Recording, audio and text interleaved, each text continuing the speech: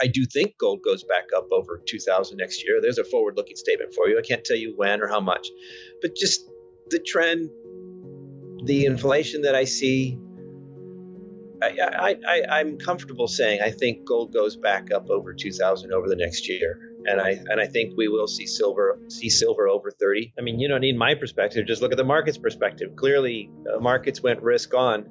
So, the question really is sort of why. Now, the Fed did communicate, for better or for worse. It did a good job communicating this in advance. I mean, I think this was entirely as expected. If anything, I was wrong, I would say, in that I didn't think the Fed would come out as hawkish as the markets were expecting. The double taper, no question, and that was assumed. But on top of that, the 3+ rate hikes in 2022, I thought was more aggressive than the Fed would come out. Now, talk is cheap. The Fed hasn't done any rate hikes. The rates are still flat. The double taper doesn't tighten anything.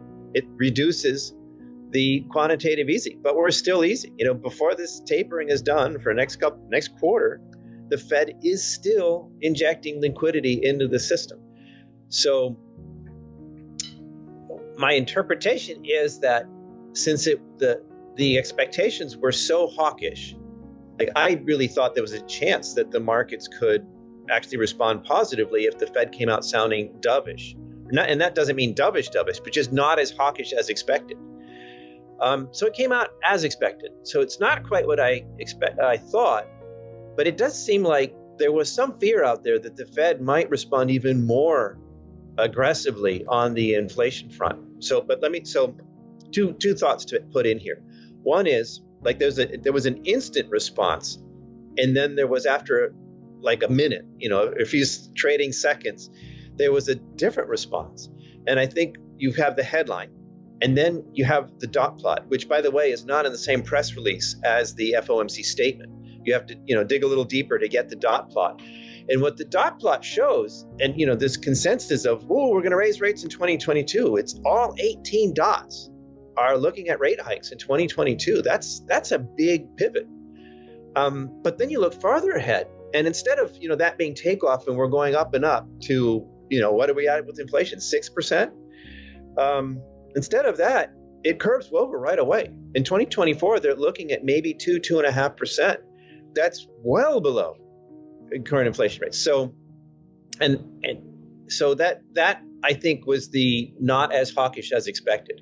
People expected takeoff, and then so maybe, and I can't interview every trader in the world and know this, but my thinking is that they thought takeoff meant something more linear, and instead they got something that flattened out. So that was the initial response, and that wasn't good enough for gold and silver. That was fine for risk assets, but not gold and silver. And then Powell started talking, and I think what did it there was that he was asked obviously about the rate hikes and so on, and about inflation, and he admitted in a more open way than I thought that they got it wrong. This was not the inflation they were looking for. It's not the inflation they want. It's not based on this super robust growth. It's based on, they say it's all nothing to do with monetary policy, right? It had nothing to do with the money printing. Oh, it's all these supply chain disruptions. But whatever the reason for it, they're saying it's sticking around. So, that was an eye opener. And then when they asked about the rate hikes, and he said, well, those rate hikes assume a certain amount of growth. They're not written in stone. If we don't get that growth, we're not getting the rate hikes. So you've got Powell saying, on the one hand, we've got higher, more persistent inflation. Where have we heard that? And we have the rate hikes not written in stone, and they might not even happen. I think that's the environment that the gold traders were looking for. That suggests, more negative real rates for longer, perhaps even more deeply real rates. And that's what, for the last 50 years, gold has responded to. And again, this isn't you and I going down to Miles Franklin or the local coin shop or whatever. This is the futures contract traders who set the prices that we, I think, mistakenly call the price of gold and silver. That's what they look at. And they got what they look for. And today, as you and I speak, it's continuing. We're back almost at 1800. It's really quite striking as this, as the market has digested what the FOMC did and didn't decide. And my critics will say, oh, but velocity of money is so low, and that's so it's keeping a lid. But actually, I think that's part of my case, is that velocity of money is already low. Like if we had higher velocity of money and the monetary inflation wasn't resulting in price inflation, then you could have continued, monetary additions, but velocity of money could be reduced and you could end up with flat consumer prices. But if you've got velocity of money already at or near record lows, and you've got the money, how low can the velocity of money go? There actually is a lower bound to that. You can't go lower than zero. There's an upper bound, but there is a lower bound. So with the velocity of money already low and people starting to think about inflation, consumer decisions, we already see it in the data. Expectations are higher in this velocity of money question. That matters. It's always and everywhere a monetary phenomenon with, what's the other Friedman expression? Powell quoted it yesterday, something like unknown and of unknown duration and extent delays. It takes a while for the new money to percolate through the system and move the overall economy.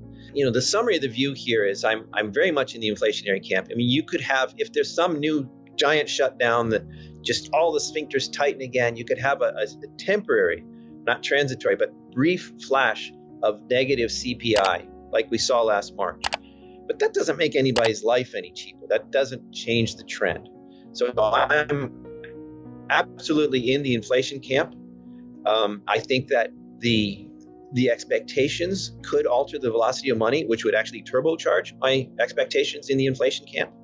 And even if there's no more money printing, what's already been done, those delays of unknown duration and extent, we'll see what that does. But I think our choices are inflation or inflation, and stagflation or reflationary boom. And all of these are good for commodities. As I say, somewhat different for gold and silver, depending on how it goes. These guys, these forecasters on Wall Street or Chicago, London, they have models that they base these things on. And I have questions about these models in the first place. As a fundamentalist, as a person who sees the physical metals as savings, as a real asset, not just a tradable, investment commodity, I have very serious issues with these models and the way they work. But besides that, we are in uncharted waters. We really, the world sailed into uncharted waters after 2008, but we've gone, way beyond the charts after the COVID-19 situation. So I think it's highly questionable how any of these models hold up and the assumptions that go into them in a world where we are now. It's beyond question. I just think they're wrong. I think some of them are just flat out wrong. And it's not reasonable to make the same assumptions in 2021 or 2020 that you might have made in 2018 or 2019. I think it's just wrong. Now, does that mean that gold's going to go back to 2000 next year and that it won't go down? No, I don't know. Nobody knows. I'm like God. I can't tell you what's going to happen. I do think gold goes back up over 2000 next year. There's a forward-looking statement for you. I can't tell you when or how much, but just the trend, the inflation that I see, I'm comfortable saying I think gold goes back up over 2000 over the next year, and I think we will see silver over 30